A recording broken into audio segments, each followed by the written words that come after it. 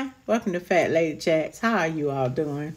I just want to talk with you about I watched Dahmer on Netflix, and if you haven't watched it, it's a good movie to try to watch for the Halloween spirit.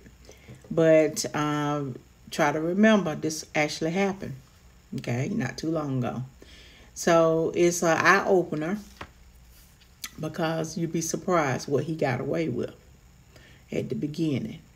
And all those people he killed, it took them a long time to get him. But the end was pretty good to me because I felt like that's how he should have ended. Sad to say, but yeah. It's a really good movie. I give it 5 stars or more. The guy, I forgot his name, but I know him from American Horror Story. And I think he's married now with the girl that he was with American Horror Story. They got a little girl now. But he played that part. I can see him getting an Oscar for that. Y'all, he played that part. Do you hear what I'm saying? He played Dahmer to the T.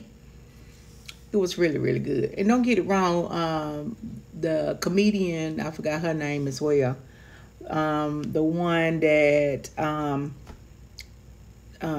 she's playing Glenda Williams, the lady who would stay next door to Dahmer. She played that part as well. I can see her getting a supporting actress award or something like that.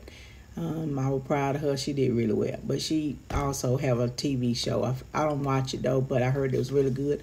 I'm going to have to binge watch it. But I suggest all of you all watch Dahmer. It's on Netflix. It is worth it. It's 10 episodes.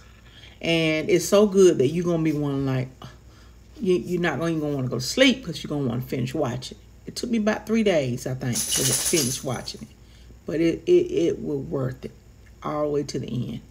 I finished watching it last night. I don't think I went to bed till about 1 o'clock this morning. It was just that good. It's good. Start from the beginning. Get dark from the beginning. Stay dark all the way to the end. But remember, it's a true story. Okay? This actually happened. Y'all have a good one. Bye.